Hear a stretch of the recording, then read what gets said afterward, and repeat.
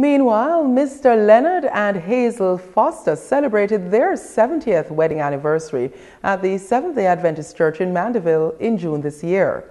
The couple, who were caught up in the longevity of their years, were surrounded by members of the church who were all eager to know what is the secret to achieving a milestone such as this. Lincoln Liking now takes us to the Seventh-day Adventist Church in Mandeville for that story. Celebrating 70 years of wedding bliss is not an achievement that is common in many marriages. But for Leonard and Hazel Foster, it is a blessing that they remain grateful for. The couple, who are residents of Mandeville in the parish of Manchester, recently celebrated the milestone with family, friends, and members of the Seventh-day Adventist Church in Mandeville, where they were lauded for their accomplishment. According to First Elder of the Seventh-day Adventist Church in Mandeville, Dr. Vincent Peterkin, achievements like these are likened to a phenomenon. This is a phenomenon. It's a clear phenomenon. Very seldom you find people living together for so long. And 70 years, that's a lot of living for a couple. A lot of time for them to be together, sharing a lot of commonalities. And I'm sure that they have had differences. I'm sure they have had frustrations. I'm sure that they have had concerns and maybe some problems to their marriage like we have had. We did not get the opportunity to speak with the Fosters, but for the elated members of the church, including pastor of the Seventh-day Adventist Church in Mandeville, Thomas Rose, it is the view that such an accomplishment may not be experienced again in his lifetime. I don't think I'll ever live to see any other couple being married for 70 years and to be a part of it. And it tells me something, that marriage is still great, is still honorable. And despite the challenges that couples face in the world today and individuals who get divorced, I want them to really look and take a page from the book of Hazel and Leonard. For 70 years, it must have been a sweet, sour, compromising experience, but it tells me something and it inspires me. First Elder of the Church, Dr. Vincent Peterkin, and his wife, Sandra, suggested that such accomplishments can only be the result of love, respect, and trust.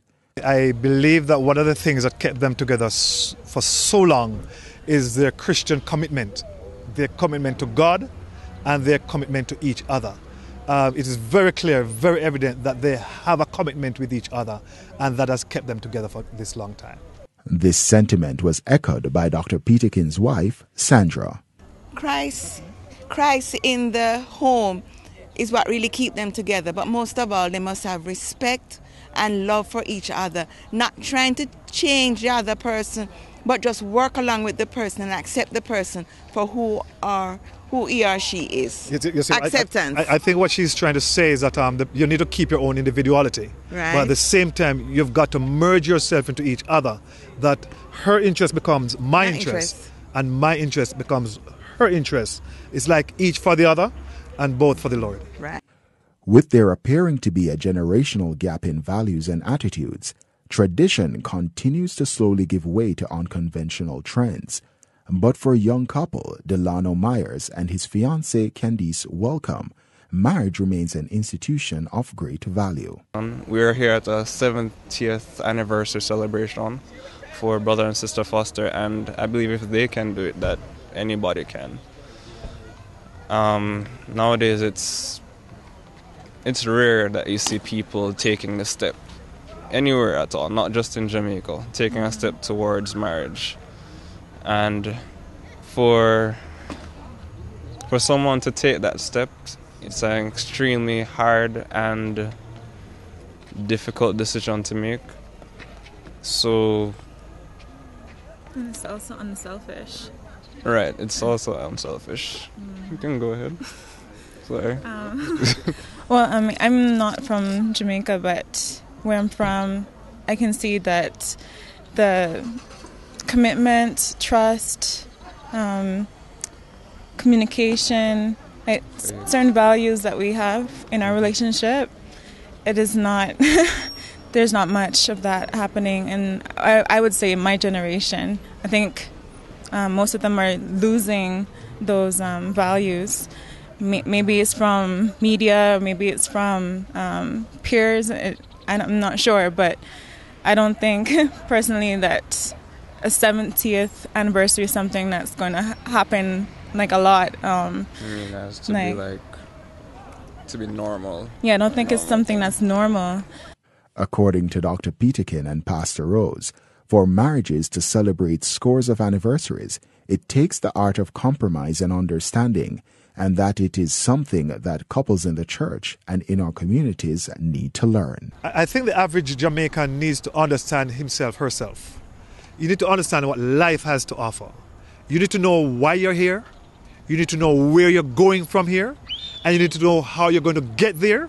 And the things in life that's going to complement the journey, whether it is a spouse or whatever you're adding to yourself, you must know that, and you must have the confidence and the self-assurance that you can step forward with this situation. And that is why some people do well in their marriages.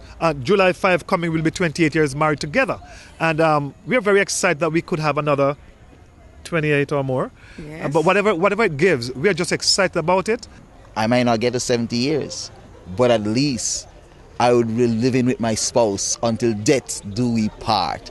And if we can get that across our society, across the world, that marriage is a lifelong commitment, I believe we'll build better homes, better societies, and our churches will be better off.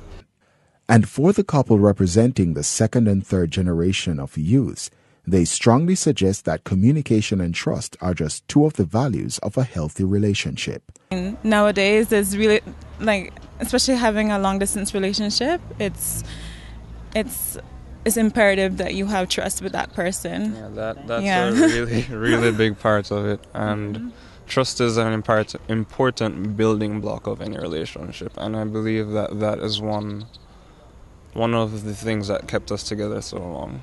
I think so too, and also our faith, because we have the same faith, it kind of helps us as well. The Bible also tells us not to be unequally yoked, so... you can be in the same church and be unequally yoked, so it's like on a deeper level, you know? And I don't know the Fosters very well, but, Delano knows them. So from what I see, it looks like they've had years of love. I am Lincoln Liking for Adventist Church News.